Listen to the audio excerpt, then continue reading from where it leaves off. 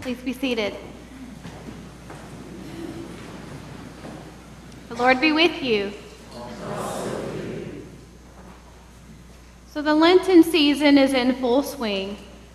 In preparation for Easter, for 40 days, many of us choose to either give up something, as Jesus did when he practiced fasting in the wilderness, or to refocus on a Christian spiritual practice with a renewed sense of purpose, whether one surrenders something deeply valued or adopts new habits.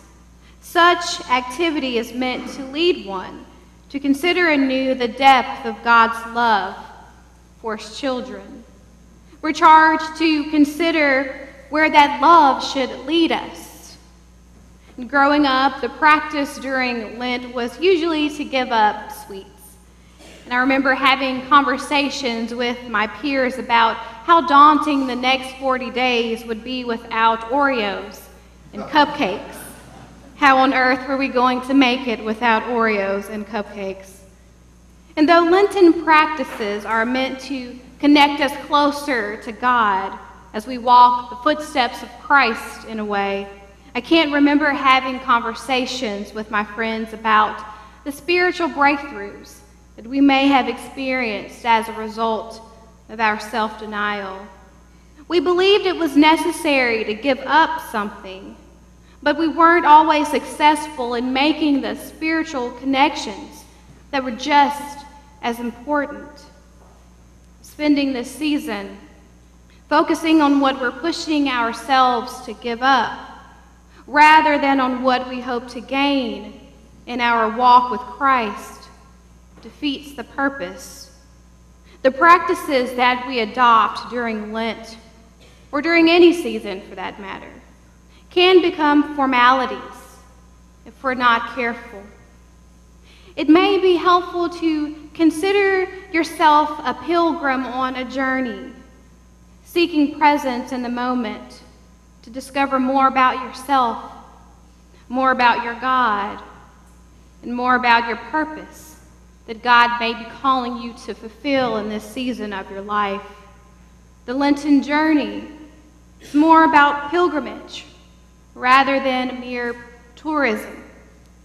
Pilgrims unpack their baggage and park it for a moment, anticipating renewal and transformation.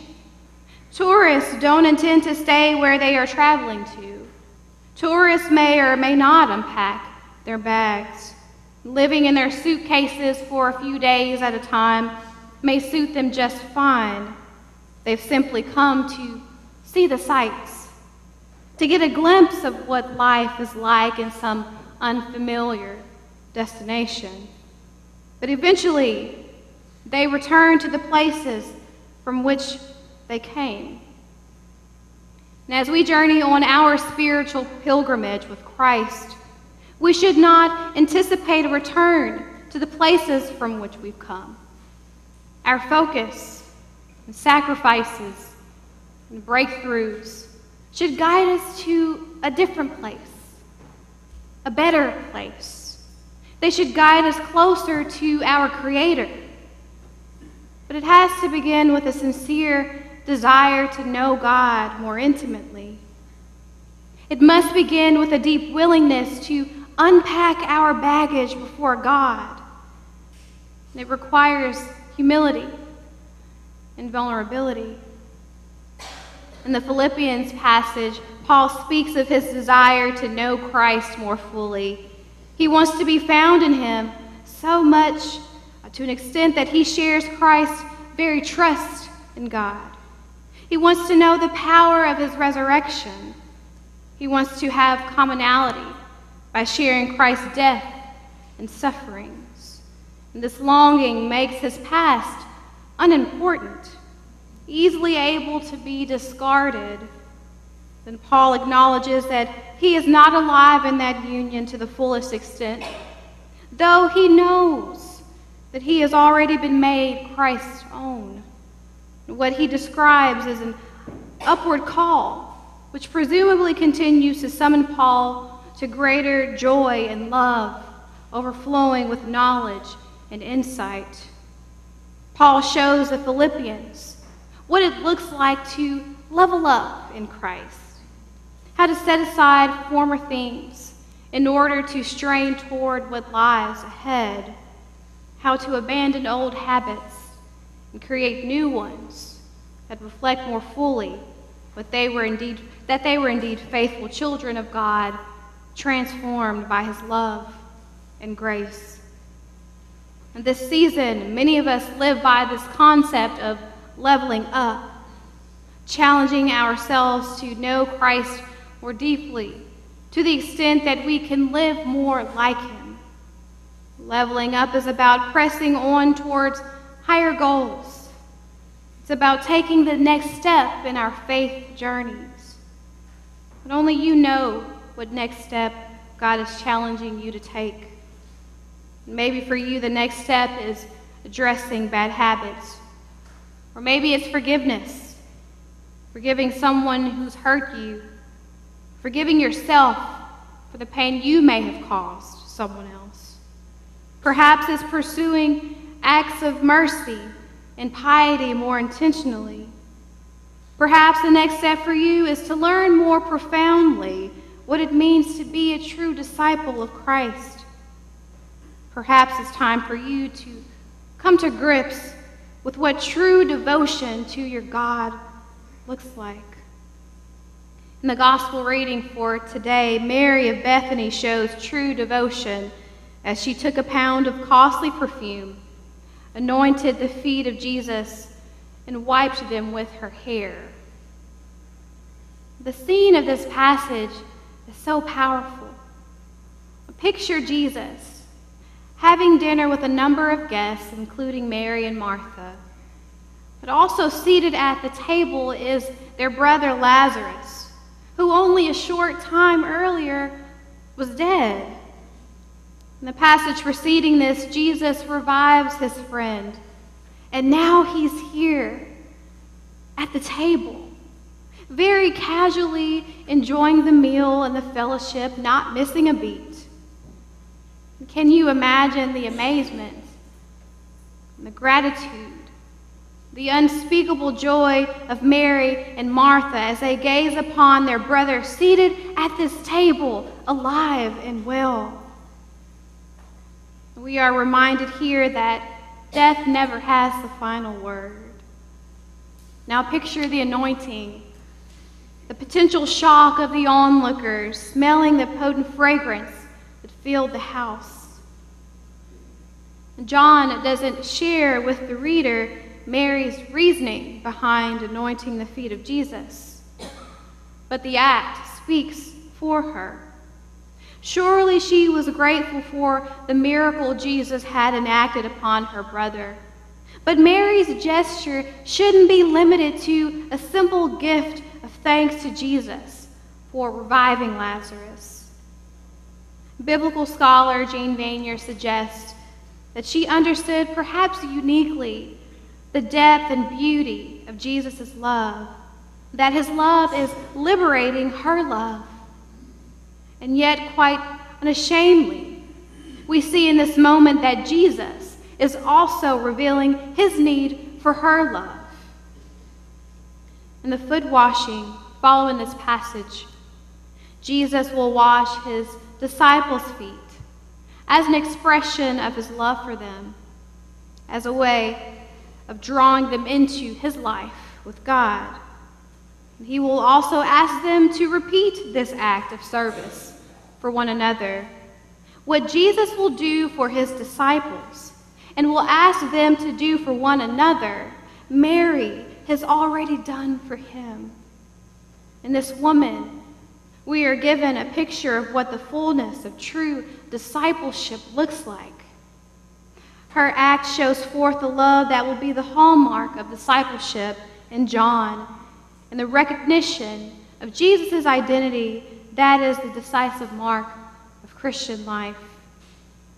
Mary's act of discipleship in this story is that she knows how to respond to Jesus without being told. She takes initiative. She fulfills his love commandment before he even teaches it. She embraces his departure at his hour before he has taught his followers about its true meaning. In the anointing, she demonstrates what it truly means to be one of his own. She gives boldly of herself in love, just as Jesus will give boldly of himself in love. And some biblical scholars note his raising of Lazarus as the announcement of the fullness of God available in Jesus, and the fullness of life Jesus makes available for those who believe. Mary's anointing of Jesus following the raising of Lazarus is a companion to his act, because it announces the promise of discipleship. That is, if in the raising of Lazarus, Jesus is fully revealed, then in Mary's anointing of Jesus, faithful discipleship is fully revealed. John's vision of a community shaped by love and grounded in relationship to Jesus is first enacted by a female disciple who, by conventional standards, has no claim to that position. Discipleship in John does not conform to stereotypical assumptions about the composition of his circle of disciples. The true disciples of Jesus are persons like Mary, whom he loves, who love him and live out that love daringly. The story of Mary's anointing speaks to the notion that our faith must not be limited to mere conscious and doctrinal understandings of Jesus. Our faith must extend beyond our minds to reach our hearts, our hands, and our feet. John does not tell us what Mary believes, and it seems beyond human comprehension that she could have understood all that would happen to Jesus and all that her actions evoked. Yet we see her an act of faith that resonates so deeply. Mary had the audacity to love Jesus in a manner that could have been perceived as outrageous and even unusual. But this is the kind of love that transcends. And perhaps for a moment, others can't understand it. But there is so much beauty in audacious love.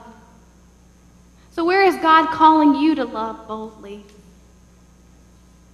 Lucy O'Brien, a communications expert specializing in international human rights and economic empowerment issues, understands audacious human love as a superpower meant to heal and transform our broken communities.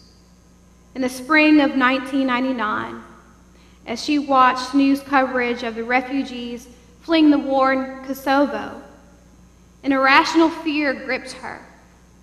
This is going to be out of the news in 2 weeks, and I will forget, just like everyone else, she thought.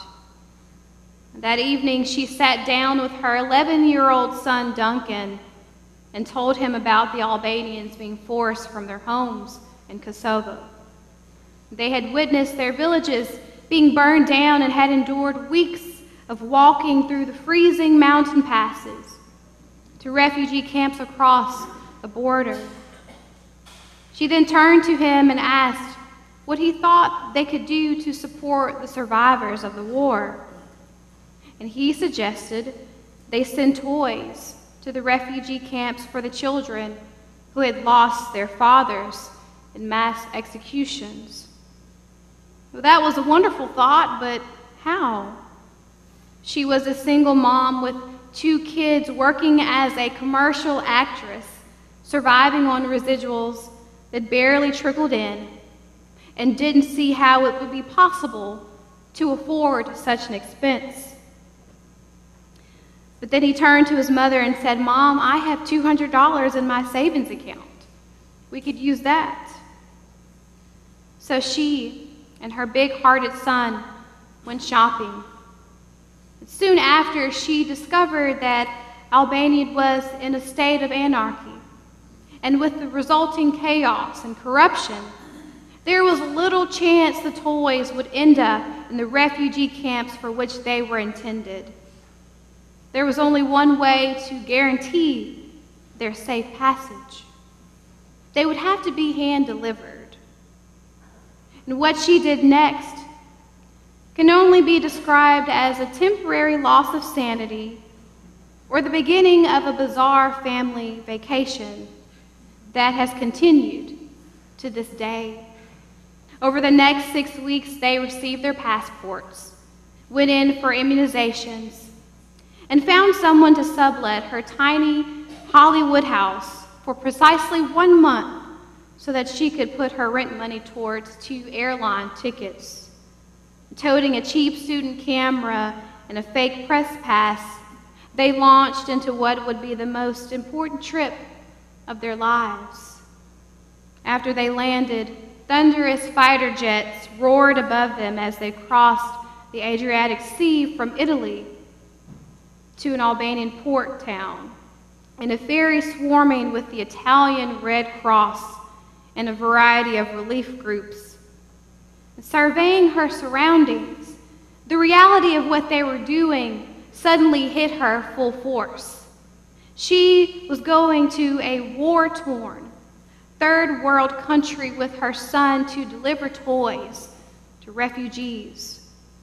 Was she crazy? Somehow she knew this was one of the sanest decisions that she had ever made. So they made it to the camps. Her son handed out the toys. The children were touched and appreciative. But seeing her son love the children in the boldest way he knew, being a child himself, warmed her heart. The stories they heard in the refugee camps were devastating and not particularly appropriate for her son to hear. But what really shocked her was her own lack of awareness.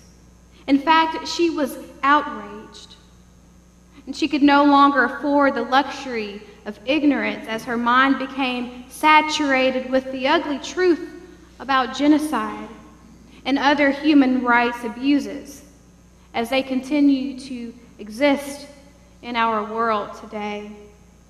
Standing in the middle of a refugee camp with her son by her side, she vowed to do whatever it took to become a voice for all victims of human rights violations. And thus began an extraordinary journey as she traveled with her children to conflict zones in the developing world, using photography and storytelling to bring awareness to human rights abuses, especially human trafficking and modern-day slavery. And she has traveled to over 70 countries now for humanitarian work.